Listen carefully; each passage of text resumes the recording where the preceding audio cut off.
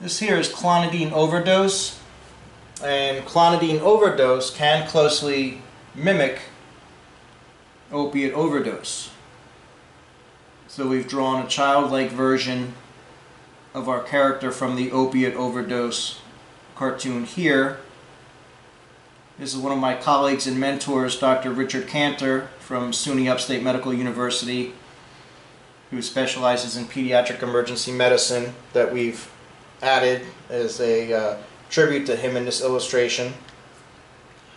Clonidine is available in pill form or as a transdermal patch, and it's used to treat hypertension, opiate withdrawal, and attention deficit disorder.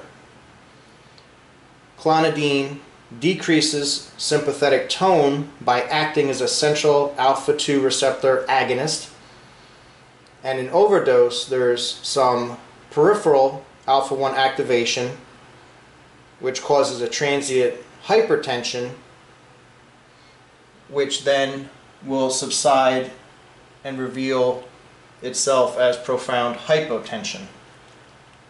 The classic scenario in this illustration is a toddler that accidentally ingests his older brother's attention deficit disorder medication, and in this case Clonidine.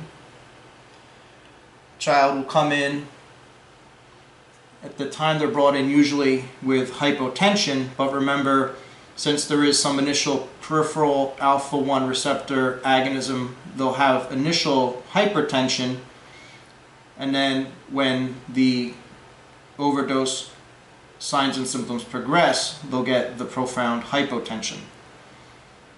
The heart rate can remain normal or become somewhat bradycardic. Respiratory rate will be a little depressed.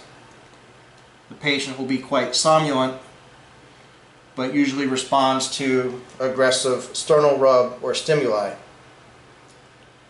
Just like opiate overdose, the patient might have some miosis, and the treatment that can be initiated is high-dose Naloxone. So in this cartoon we drew a 50-gallon drum of Naloxone, just emphasizing the extremely high doses required to reverse this. The treatment itself is supportive, which includes monitoring airway, breathing, circulation, respiratory rate.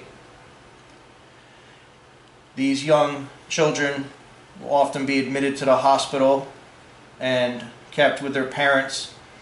If they become overly somnolent, they'll respond quite well to painful stimuli like sternal rub, and again, high-dose Naloxone can be given. We recommend, in most cases, admission to the hospital specifically for pediatric cases. And you'll see the onset of signs and symptoms of overdose will occur usually within 3 hours of ingestion, and this tends to be somewhat self-limiting and will tend to pass within 24 hours. Specific attention needs to be applied if it's known that the patient had ingested any of the slow-release transdermal patches, in which case you might want to consider whole bowel irrigation. So remember, with Clonidine overdose, you'll have hypotension, bradycardia, bradypnea, and somnolence, just like an opiate overdose, but only partially responsive to Naloxone.